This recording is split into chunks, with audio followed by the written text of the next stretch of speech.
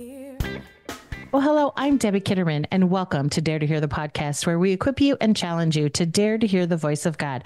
I am really excited to introduce my next guest, who wrote this amazing book called Dream Brave. But if you don't know who she is and you haven't heard about her ministry or anything, I want to introduce her to you. So her name is Wai Jia, and she is a multi-award-winning international humanitarian doctor and speaker. She was selected for Forbes Asia's inaugural 30 Under 30 list. She has been featured in numerous international media outlets and is the founder of Kite Dreams Ministry and Kite Song Global. And we'll tell you how you can connect with her at the end of the podcast. But Wai Jia, welcome to Dare to Hear. Thank you so much, Debbie. I am so excited to be on your podcast, and I love that it's entitled Dare to Hear, because what better way to hear the voice of God than starting with a dare, like a challenge. I love it.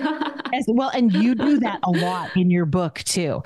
When this came across, and I was like, oh, I need this, because in November of this last year, I actually did a Dream Big with God seminar. So all of you out there that took that seminar, you need to go buy her book, Dream Brave, because it is amazing. It is amazing. I'm having issues with my lighting today, so sorry about that. But I thought that we should just start right at the beginning and just kind of talk to us about what is the story behind your book, Dream Brave. Wow. Thank you for asking, Debbie. Firstly, I want to say how moved I am to see how many post-its there are in your book. I mean, that has been my heart, that people would go into the book, not just, skimming through it, but really diving deep. And what I've done is to take Hebrews 11 and kind of unpack it, but through the lenses of personal experience, and guiding people to kind of see their own experiences through the eyes of God. And so when I saw all those colorful post-its, it was just such a reminder of me of, when I saw all the different colors of the diverse ways that God speaks to us, and how throughout our whole lives, it's like a book, isn't it? And what we want to do is to allow God to highlight things in our lives and allow ourselves to take notes from what he's teaching us all the time. So to answer your question, how this book came about, the funny thing was, when I first started, I had a very small dream. It was just simply to record down the anecdotes of the crazy adventures and testimonies that God had brought us through when my husband and I had gotten married. We spent a year in Uganda. So it was just supposed to be a little book of testimonies. I was going to self-publish it, just locally, and it was just going to be a small thing. But as I wrote it, I just kept feeling the nudge of the Holy Spirit challenging me, that Wai Jia, you have done 4 picture books. They have been self-published. Would you want to write a story for a larger audience? And I remember feeling so afraid. I had to address the shame that I had in my heart that I've been carrying all this while. Because since I was a child, I always felt ashamed of my name. It's not a girl's name. It's not a girly name. It's not even an English name. And people find it hard to remember.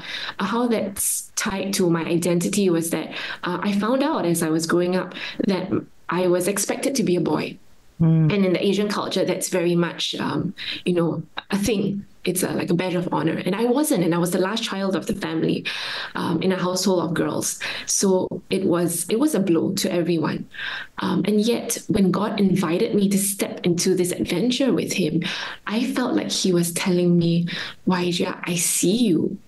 And I use the small and the crushed and the broken. So why are you afraid? And so that began my journey. So in fact, as I wrote Dream Brave, it was an evolution from just a series of testimonies in Uganda to it becoming my life story, and weaving that into how God has been actively speaking to me. It reflects really my heart that every person can have a living, active relationship with a God who is loving and pursuing us all the time. Yeah. Yeah. This book was so good and so timely for me. I was even just having a conversation with my husband before I got on here with you. And I was like, man, the testimonies of faith and the amazing miracles, like it increased my faith. That's what testimonies do, right? They increase our faith to believe the possible, but just all the ways. But also what I really loved, Wai Jia, about what you shared was you were real. You were transparent. You were honest because you said, and then I doubted. But why did I doubt? Because God had come through in all these ways. And I was like, huh. Okay, this is so good. This is so good and so refreshing to see the way God moves.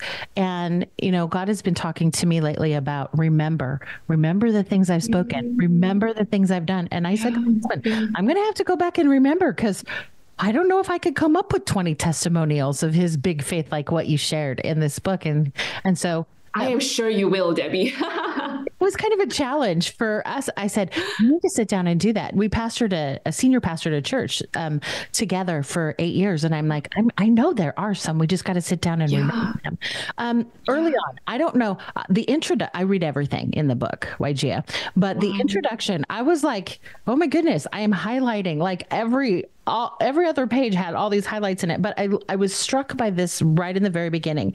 You said the truth is that to believe in a dream requires not just vulnerability, hope, and courage, but also risk. It demands the brave acceptance of the possibility of failure. And I was like, that's okay. So kind of unpack that. And why do we need to understand that there is a possibility of it, but it requires that vulnerability, hope, and courage and risk? Wow, Debbie, even as you were reading and sharing that, I had goosebumps all over me. I kid you not when I say that sometimes when I go back and read the book, and I don't mean to sound presumptuous or narcissistic or anything, but when I go back to read the book, sometimes I get floored. I get a Holy Spirit encounter because I knew that the book was written alongside the Holy Spirit. And even just recently, when my husband and I were really struggling as to whether the Lord was calling us to relocate to Tanzania in Africa long term with our family, we have 2 little girls. I felt that sense of vulnerability. I felt that sense of fear. At the same time, I realized that is exactly where God wants us to be. As you read that quote, what it reminds me of is that to just tell anyone, even just God, your dream, it's being so vulnerable because you're admitting that this matters, that what God has put in you matters, and most importantly, that God matters. Because if you acknowledge that He has put that dream inside of you and you acknowledge it, it's like admitting, oh, wow, this is way bigger than I thought, but I'm going to acknowledge it and embark on it anyway. And so that risk comes because with our own human hands, there's just no way that we can fill a God-sized dream. But I think that's exactly when we can invite God to step into our stories because He's calling us on an adventure.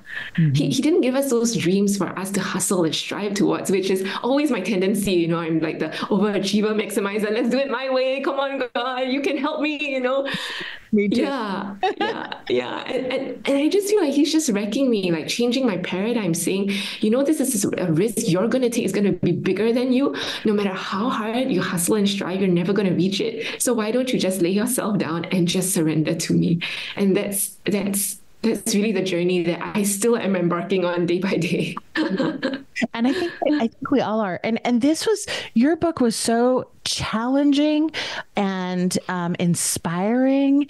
And there just was so many things that spoke to me on so many levels. You talk about kite dreams. And, when I was reading your bio, your ministry is Kite Song Global and Kite Dreams Ministry. But can you kind of share what is a kite dream and why is it important that you have them? Wow, thank you for sharing, Debbie. A kite is very symbolic to me because it's anchored on a cross. And without the wind of the Holy Spirit, a kite cannot fly. And because of that, a kite represents to me the dreams we all have that God wants us to fly in His way and His time.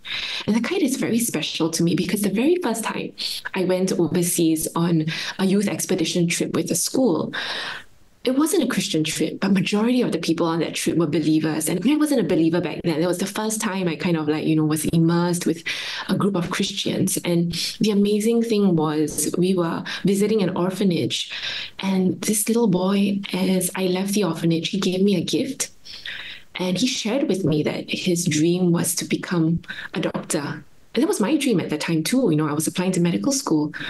But what broke my heart was that he gave me a gift of a kite that he had made from sticks and a trash bag. And that symbol was so poignant for me because it represented the dreams that we all have, and yet the very unequal opportunities we have to pursue them. And that's what put a burden on my heart to do more for those who had less than me. And it started kind of, my journey into humanitarian work and all that. Yeah. Your story of being 18 and coming back and having this, what others said was impossible, that you were like, I'm just going to do this, and raising funds to help purchase a home for children. I was touched by that. I was moved by that. And I think it gives people the possibility to dream big and to dream brave with courage. You say that we must hold on to God's promises and take action toward them in faith, even when we can't see the end. Talk to us a little bit about that, because I think that's where some people get frozen, is they can't see the end, and so they don't hold on to God's promises or take action. Wow, that is so true, Debbie. Sometimes we can get so immobilized by fear, and that is very, very normal. One verse that has always encouraged me is Psalm 119, 105, when it talks about, your word is like a lamp unto my feet, a light unto my path. A lamp is like, it's small, but it just lights enough light for the next step. And so one thing I encourage myself and others with is, if you can't see the end, if you can't see the whole blueprint, just take God's hand and just take the next step. Even right now, when we think about moving or relocating long-term to the mission field, it feels so hard. I almost feel like God made me write this book to remind myself of what I need, because I am afraid of what the future might hold. This month, I would have quit my job. And then we would be waiting for our work permits to get done. And right now, there seems to be a glitch, it's a delay. So it's that sense of, God, you have given me the vision. I don't know if I'll get there, but you know what? I'm going to take it one step at a time. And at every step, I think it requires a fresh vulnerability, because at every step, you're telling God, I'm taking this step forward. And yet, it's kind of like a paradox. I'm holding on to you, I'm clinging to, I'm taking the next step forward. And yet, I'm fully letting go. I'm fully surrendering. And all that time, it's this tension, it's the paradox of it all, that we are clinging on to God and yet holding loosely. And yet we are believing so much in the dream and yet surrendering it completely. And I think it's this beautiful tension that keeps us, on our toes, but also it keeps us growing and being stretched in God. Yeah. That's so good. What would you say is at stake if we ignore God's dreams for us? Oh my, Debbie. I think if we had a full grasp and understanding of what was at stake, we would just throw ourselves so much more into things. Because when I think about it, I think about what was at stake when God called Abraham up the mountain. Right? God had given Abraham the vision of being a father of many nations. He had spoken to Abraham, and yet he required Abraham to take those many steps of faith. It wasn't an easy journey. It was a 3-day journey to the mountain, and then many, many, many more steps up the mountain. I mean, what was Abraham thinking? It was hard. And at the end, when God told him to sacrifice your beloved son Isaac, I'm just thinking the whole time Abraham knew the surrender that he would have to make, and yet it was so difficult for him to take each step forward. And so with that, I think it just reminds us that at every step of the way, we just gotta keep moving forward, keep trusting God, and keep allowing Him to bring us to where He wants us to be. because that vision is meant to propel us forward and to encourage us that no matter how difficult the journey is, we can trust God with it. Yeah. Yeah. That's so good. You talk a lot about people and occasions where people close to you and people around you made you question or doubt the dreams or the things that God had asked you to trust him in and take risks. True. So how can we as believers cope with the naysayers that mean well, but aren't really helping sometimes? Yeah. If you are in a place where there are naysayers, you are in a good place. That's what I kind of say. You're in a good place, but it's a hard place to be, especially if people that you really love and admire, people who mentor you, have different kinds of thoughts. And I think it's really been a journey for me, especially, I think no matter what culture we come from, as long as the voice is coming from someone we love, it's very precious. But especially if you're like in a culture like mine, for example, where hierarchy is very enmeshed into the system, it can be even more difficult. And what I encourage people is to, remember that mentors are important. Remember that submission to people in authority is really important. But more important than that is the voice of God.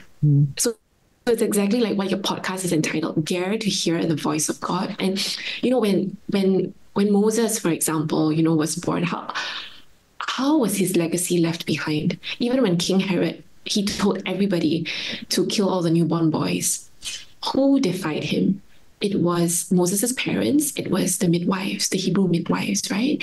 And they chose to hear the voice of God above their authorities. And I don't say this lightly because I don't want people to go around saying, like, oh, it's normal to like they'll be like a serial rebel all their lives. I don't think that's what God is calling us to do. There are lots of verses about us being obedient and submitting to authorities, right? But it's at those moments, Debbie, when you have this Holy Spirit moment, right? You just know, and you know that it is the voice of God. We want to check it with our spirit, I think, when we walk intimately with God. And somebody told me this recently, which I thought was so true, because I had come to kind of a difficult point with our plans to, relocate or, thinking about what our next step should be about missions. And I got into this tangle with a particular older person, like a mentor, spiritual mentor, right? And it was very difficult. And someone reminded me, gave me a very good piece of advice and said, never think that this is a poll. Don't think that 9 out of 10 mentors and friends said this is a good idea and one said no. Sometimes that one voice is the important voice that we need to hear. But more importantly than just heeding to being swayed by, those 9 voices or that one voice, it's about putting all the voices before God and saying, God, help me discern. And that discernment process, I think, is challenging, but it is also what draws us close to God. Because then we really need to press in and say, God, speak to me through my circumstances, through my inner peace, through prayer, through the word, and through all these different facets of our lives. I think God becomes real to us. Mm-hmm. Yeah. That's good. That's so good. I don't know if you have plans for this, but just kind of as you're talking and I'm looking over all of my notes and all of the quotes that I pulled out, you could totally have like quote pictures from all of your stuff. There's a bunch of 2 sentences that are just amazing. So this is one of them. And legacy has been a theme that's on the heart of the Father right now for several years. And it's kind of this season. And you said this, your faithful sowing might blaze the trail for others behind you. Your humble plowing might inspire generations beyond your own. And I want you to talk about that, because when we dream brave, it's not just for us, it's for those that are looking at us, watching us, and doing life with us, and even for future generations. So talk a little bit about that. Wow.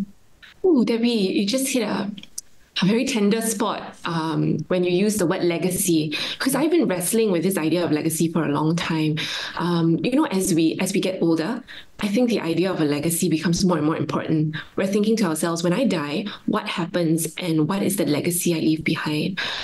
Ironically, I do I do find it interesting that when Jesus lived, I don't think he had that in mind. I don't think he thought to himself, what kind of a legacy am I going to leave behind? And that can sometimes be very prideful. It's like, how do I build myself up, my ministry, my adventure, so that I can leave behind this legacy, right?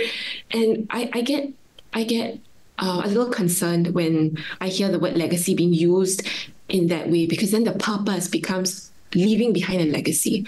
But interestingly, Jesus, I don't think, had the mission of leaving behind a legacy as much as he did a mission of being obedient to the Father. And I think the legacy becomes a result of our obedience. Yeah. And so I think when we focus on being obedient, I think the outflow of that is a natural legacy, because then people are looking to you, seeing the fruit of your obedience. And that is what they will savor for generations to come. It was your obedience to sow that seed, to plant that tree, to water it, to nurture it, that rose it into full bloom and fruition for other generations to savor.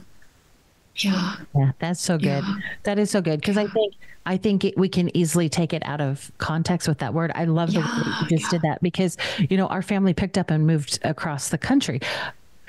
Much similar to like what you were, going to the mission field and doing things and making sacrifices. God was coming through for you. But for us, it was like, I'm like, Lord, why? And he said, because I'm going to deposit you, and you're going to help people where I'm planting you. And I think that's what Jesus was focused on. He was focused on the people. He was focused on what his mission was. And out of that became a legacy of what he left. And so true. And your legacy in this book, there's just so many things that I'm like, I want to talk about this. I want to talk about this. I do want to talk about, you talk about building your ark of faith. And this was so good. I was like, I like have stars. Don't forget to ask her about this. So kind of, what is an ark of faith, and why is it important that we need to build an ark of faith? Wow. Debbie, I love that question. Wow, an ark of faith to me represents building and sowing and plowing to something, even when you don't see the outcome. I mean, when God told Noah to build this ark, I mean, what was he thinking? He must have been thinking, this is crazy, like a storm for 40 days, a flood, really? Like how does that even look like? And I'm just thinking, when you build an ark of faith, what are other people saying? What were people saying to Noah and his family? But he was so faithful. He just kept doing it. And God had given him a blueprint. And all he needed to do was do it step by step, bit by bit, every day. And the chapter that you talked about, building your ark of faith, is actually anchored on my journey to the States, when I believed that God had called me to pursue my Master's of Public Health at Johns Hopkins, but I had no funding. I didn't know how it was going to happen. There were just so many obstacles. And yet, at every step of the way, God just told me, just apply for this scholarship, just do that. And maybe, people who are listening must be thinking, oh, that's a natural for her, like for her to get into Johns Hopkins. It's not that hard, or maybe she had a stellar CV. But what some of you might not know was that I nearly failed through medical school because of an eating disorder, because of depression. So for me to even take that hurdle, to think I might be qualified to apply for that scholarship, was a huge step of faith even. Because I looked at all the other interviewees, they were way more qualified than me. I was the only one with like a very colorful transcript, with only one A in my entire medical school. And that was for like a community health project, you know what I mean? That was not academic at all. So it was about taking that step of faith, even when you don't know what's going to happen. I mean, I think about Noah when I was in his shoes, how I would have felt building that ark. And so when I think of him, it reminds me that sometimes we may not see the end, but we can keep on plowing. Just take the next step. And as my husband, who's more lighthearted and, jovial, he would say, just eat the elephant like one bite at a time, Yes, that's good. That's good wisdom. And in fact, I do want to talk about your husband, because he's a dream champion for you, and he does play a huge, big supporting role. He supports you in a lot of stuff that was evident throughout the book. And so how does he offer support to you, and how can we support the God-given dreams for others around us? Because I think there's a lot of lessons that I learned from your writing about your husband, Cliff, and just really how he supports you. Wow. Thank you so much, Debbie. This is an interesting question because a couple of days ago we were interviewed by a documentary film crew, and they asked us about emotional labor in our marriage. Because we're kind of an interesting couple. He's a stay-at-home dad, and I'm so-called, like, they label me like the sole breadwinner. But the funny thing is, Cliff and I have sought to kind of flip the narrative that he's actually not supporting me. We're actually supporting each other in our dreams.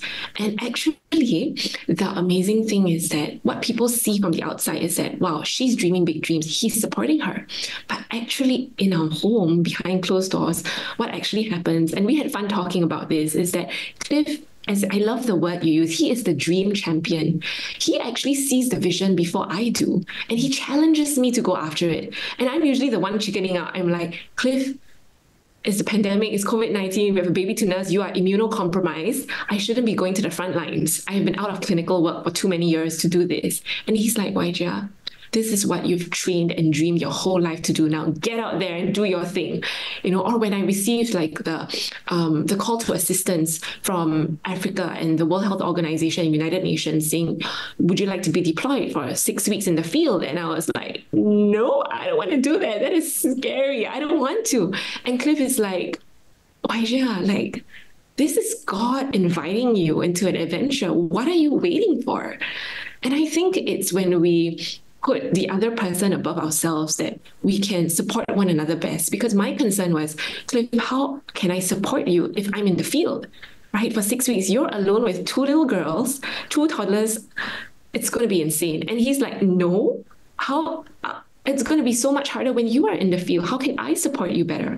And I think, of course, there are times of tension in our marriage, right? Where we feel like, hey, I'm supporting you so much. How come you're not supporting me? We have those hard conversations. It's real, I'm just keeping it real. It does happen. But we've found over the years that the best way that we so-called support each other is by submitting to one another in love and, almost like competing to support each other best. Because that's the best way, I think, that we can champion each other's dreams. I love that. It was so encouraging to, just kind of read your story of faith, of championing each other really in the different things, and really how you sought God through it all. You have 20 testimonies throughout the book. And I wanted to ask, which one would you consider the most unexpected story that you shared in the book? Wow. Maybe that's a challenging one, Wow. I gotta say this. I feel like the most unexpected or the testimonies that leave the greatest mark in our lives is often the ones that are most personal. We think to ourselves, we are like, we want to dream big, do big things for God, want to see God move in ministry. But the funny thing is, I feel like God speaks to us when it's our littlest wishes, the littlest desires of our hearts are fulfilled. And the one that is etched on my heart the most is actually about my firstborn's owl backpack. Oh, yes. Yeah. That was insane. Oh my goodness. Debbie, God was calling us to move from Canada back to Singapore, and it was a huge move because I just had a newborn. We had no place to stay in Singapore. We were coming back from Canada because I just finished my master's at Johns Hopkins. Cliff was pastoring a church there. We were en route. We were coming back because I had to finish serving by contract as a medical doctor with the government. So God made it very clear, you have to honor your word, finish your contract. So it was kind of like, oh gosh, Lord, what am I going to do? Like how, I don't even know where we're going to stay. It's such a big transition. It was so stressful during the move. Now, Sarah Faith, my firstborn, had a little owl backpack. It's like her one and only favorite thing that she brought back. And along the way, somehow during the move, I lost it. And she kept asking me like, Mommy, where is my backpack? Where is my backpack? And I just kept telling her, honey, sweetheart, Mama's still looking for it, which technically was true. Technically, it was true. I was still looking for it, but deep down inside, I knew it was like a gone case, it was like lost forever. And the funny thing was, I remember one day I was just going to a neighborhood to visit a friend. She was connected to me, and I was in a neighborhood which was not my own. It's quite far away from my house. A stranger walks up to me and says, I've been reading your testimonies on Facebook. I want to connect you with a group of moms whom I know would love to support your transition. I get connected to them. I get connected to another stranger, and she says, Wai Jia, if there's anything you need at all, please text me. And I'm so embarrassed. I mean, I don't go around asking strangers for things, right? I mean, it's embarrassing. And I just didn't want to do it. But day after day passed, I kept drafting and redrafting this text message. And finally one day I decided, you know what, I'm just going to send it out. I'm just going to say, do you have an extra backpack lying around? It can be used. It can be, as long as it's not like Disney princesses all over, just give me a simple backpack for my child if you have one lying around, right? And she texts me back, and I start to go ballistic inside, because she sends me a picture of the exact same backpack that we had lost. It was a blue owl backpack. And I was so amazed, and I asked her, did you know this is the backpack we lost? And she said, well, I was donating a huge bunch of items away to my domestic helper from Philippines, and she was going back. I had packed everything. And what had happened was that my little daughter had dragged this bag and stuffed it in another room. So this is the only thing that was left behind, literally. And Debbie, I don't know, but something in me just broke. God showed me that when we obey him, he cares for our family. And then later on, when I asked a little more about this lady and about this backpack, she told me the history of the backpack. And that backpack had been gifted to her by another family who belongs to our church. Oh. And that family, on a separate journey, separate note, actually became like the guardians for our children. Now, that's a huge thing, right? Like, if we ever die in the field, they are the guardians of our children. And we didn't know these two different separate stories. The dots kind of connected. And they were like, what? You mean our backpack flew to that end of the country and is now flying to your country? This little owl has done a lot of miles, eh? But I love that too, because Sarah Faith, like, she got the one thing that mattered the most to her, and God restored that. And I loved what the Lord said to you. I see you. I care about that. And thank you for sharing that one. I love that. I was like tearing up when I was reading this. I was like, no way. This is so like God. Okay. This is another one of my pages that I have. Like, it's in the chapter about surrendering each step to God. I think I highlighted every page in here, but you said this, you said, God treasures his promises. Our dreams matter to him. And it was when it seems like they're too impulsive or far away, when too many uncertainties stand between us and his promised land, God doesn't want us to give up. He wants us to press in further and take step of faith and surrender, even when we may not know where we're going. And I always love how I always know you're going to bring a really good punch at the end, like really challenging. And then you just kind of ended the chapter really with that Psalm 119. And, if it's truly his will, he will help you fly your kite again. What would you say to people that have forgotten God's promises and that don't think their dreams matter to God anymore? What would you say to encourage, to challenge, to deposit faith in them as they surrender those things to God? Wow, Debbie. All I want to say is, would you take the time to uncover those buried dreams of yours? Because they are treasures in the soil that God wants to revive and bring to life. Mm. Yeah. This is so timely. I'm about to release, or maybe by the time the podcast is released, this would have been shared on my Instagram. I'm releasing a Dream Brave retreat guide, a reflection guide, and it's for people who feel like they have lost their dreams, to kind of go through and unpack that for themselves. And one of the first questions I ask is, what is your gift? What brings you delight? This year I felt, Debbie, like I've forgotten how great and important a marker delight is in our journey. I forgot how important joy is, because so often we keep telling ourselves, like, false narratives like, if I push through this, I will get where I want to be. Or I got to do all the things I don't like first so I can go into the college that I want and get the job that I want. And it never ends. And I feel at some point, God just wants us to be real with ourselves and ask us, are you happy? And sometimes we're like, why is happiness even a consideration? Like, that's not even important. And it's only so recently that God has been re-speaking to me about that and telling me, Wai Jia, joy is a marker. It's one of the fruits of the Holy Spirit. And sometimes we think it's frivolous when it's actually one of the most significant markers of our lives. So if you're unhappy, to whoever's listening to this, if you're feeling unhappy right now, I just pray that God would reveal his signpost to you. Don't suppress your unhappiness. Use it as a signpost to where God might be leading you next. That's so good.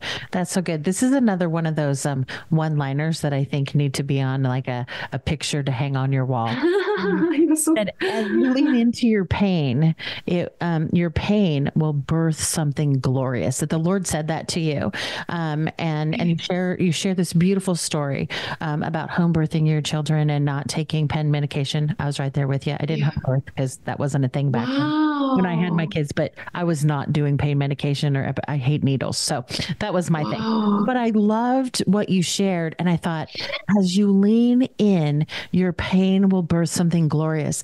And how often we forget that it's through those things that the Lord does the most work, the most beautiful work, because we are surrendering to him. So, yeah. Wow. Yeah. Thank you for sharing that, Debbie. Yeah, you're so welcome. There were just so many things. I was like, I wonder if she's thought about doing her art and making pictures to hang on the wall with these one-liners. I don't know. It just came to me when we were talking. Okay. So you also didn't you create the book cover too? And then they recreated it. Wasn't it like a piece of your artwork and they recreated it for you on the cover? Yes. So I painted it and then I painted the cover quite a number of times. When I finally submitted it, the crazy thing was I thought that was the cover. When I painted it, I thought that was it. But then the publisher came back and the graphic designer's name is Dan. Dan returned it to me with a digitized interpretation. It wasn't even a version. It was an interpretation of my watercolors. And that was the cover that you see. And it's quite different from the original painting that I did. It's so much more modern. It's refreshing. But what God showed me, God spoke to me. I actually almost cried when I saw the cover because I was like, wow, God, that is exactly how I would have wanted to see, but I couldn't do it myself. And then I felt the Holy Spirit telling me again, isn't that like how we live our lives with dreams sometimes? We aim for one thing, then we do everything we can to achieve it. And then God kind of takes us on a little adventure ride and kind of rejigs us and he said, I feel like he's saying, sometimes what you think is the best might not be the best. And if you just surrender it to me, I'll give it back to you, but better. So that has happened to me over and over again. I think it's one way. I had planned to go to Tanzania last month. We were supposed to be out of here by now, but I had an unexpected spine surgery and in my neck and all these different things came up.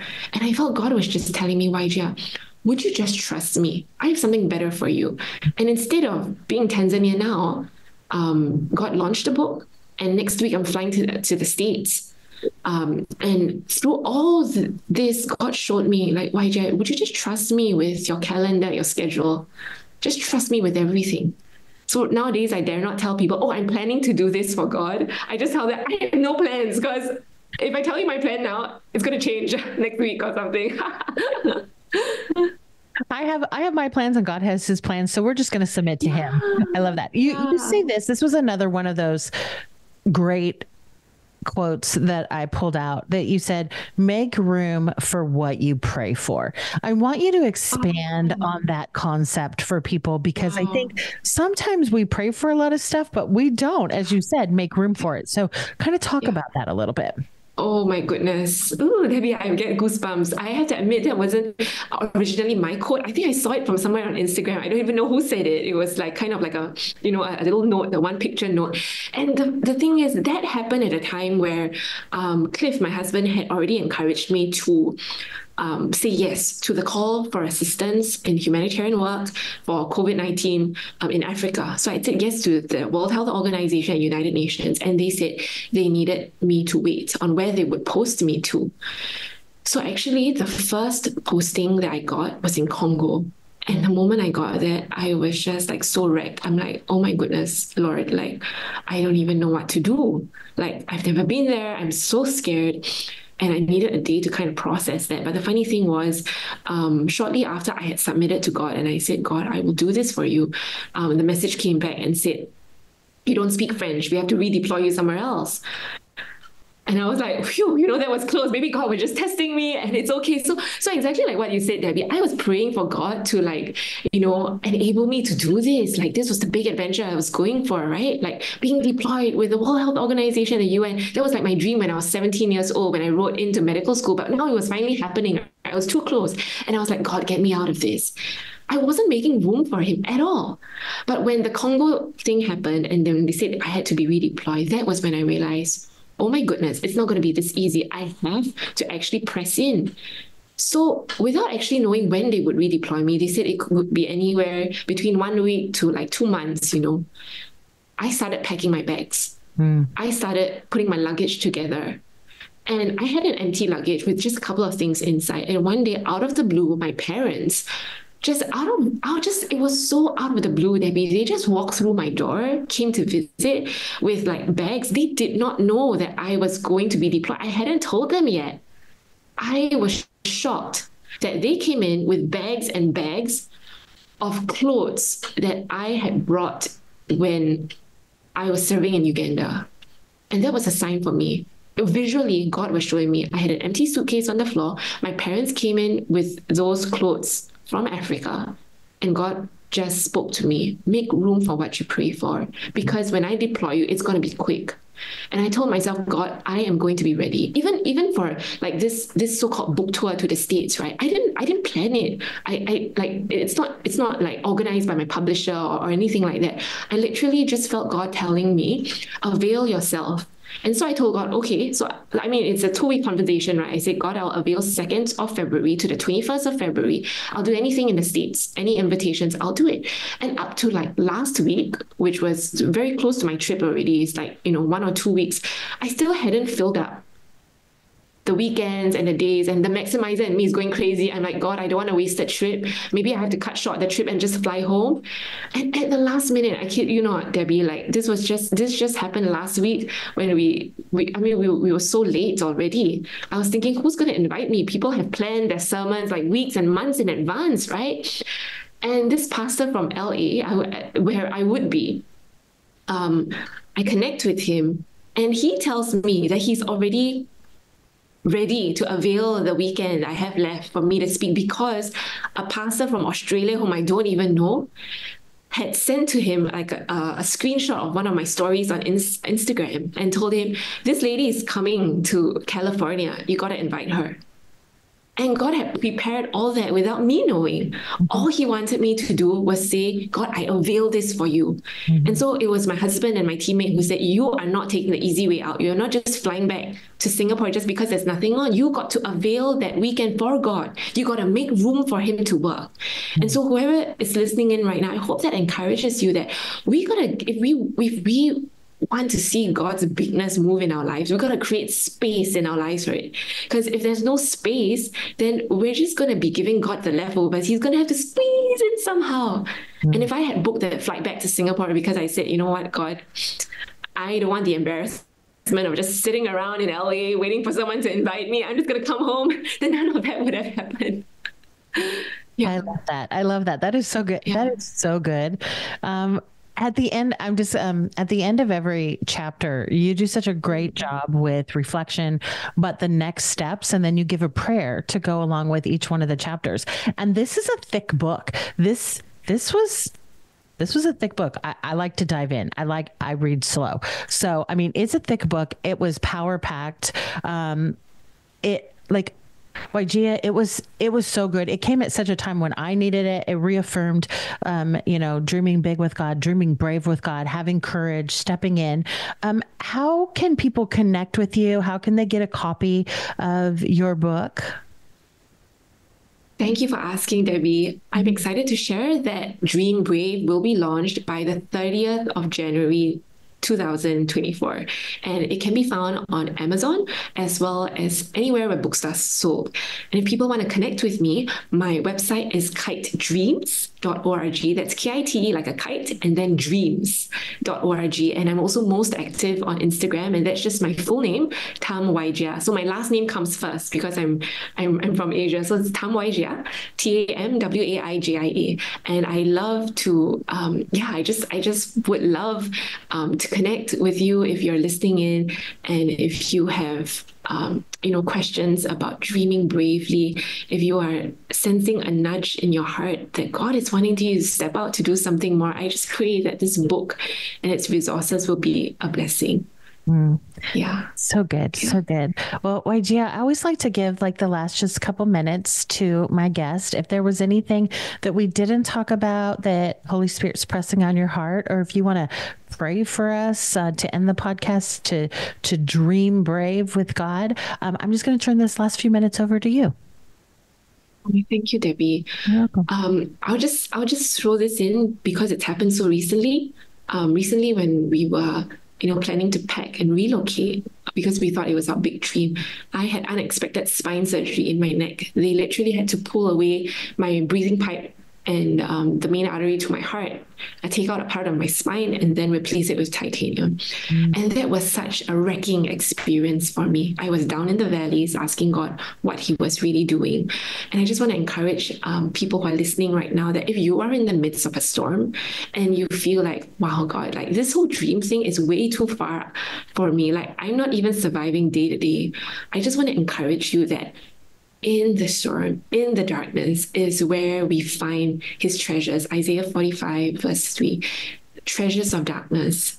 Those are the treasures you will find. You will see, you will discover, not in the light, but in the dark. And you may find that those treasures are the exact gems that you will need as your stepping stones to the dreams that God has given you in the future. So I hope that encourages you. Dear Lord, I just thank you for this wonderful time together. And I pray for every person who's listening in right now, who's struggling with a little dream, a little stirring in their hearts, that God, you would bless and encourage and empower them to dare to put that little dream in your big hands. Because it's not the amount of faith that we have that makes the difference, but it is whom we place that faith in. So Lord, I thank you for Debbie and her ministry. I pray that, Lord, you would use all our dreams for the glory of your kingdom as we acknowledge that you are the author of all our dreams. In Jesus' name I pray. Amen. Amen. Well, Wai Jia, thank you so much for being obedient to God, for writing Dream Brave, for writing and really living a life of risk and faith and courage and bravery to dream and pursue the things that God has placed on your heart. Your testimony is encouraging to me. I know it's going to be encouraging to everybody else. So just thank you. And thank you for your time. I'm so honored to have you on the podcast. Oh, thank you so much, Debbie. It was my honor. Oh, thank you. Thank you. Thank you. Well, thank you for listening to Dare to Hear the podcast, where we encourage you to dare to hear the voice of God. If you've been blessed at all in any way, we're going to ask that you do a couple things. First of all, share this podcast episode because I want to get the message out there far and wide about Wai Jia and her book, Dream Brave. Then go get yourself a copy of this book because you're going to want it. There's so many truths and so many things to encourage you and challenge you and equip you as you're dreaming brave and having courage to step out. And then if you're at a place where you can like us, leave a review, subscribe to us, follow us. We'd love if you could do that. Until next week, have a blessed week, and we'll see you again on another episode.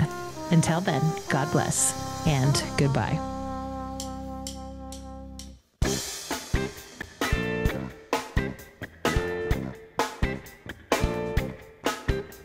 I'm not in the thunder.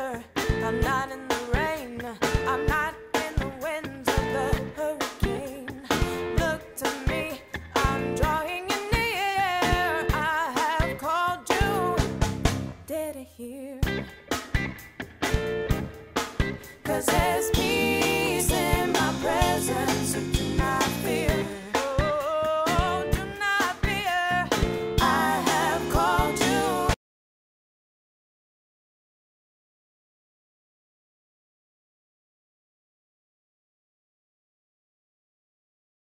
In the fall of the mountain tops, I'm not in the fire and consuming flame. I'm in the whisper that calls your name, 'cause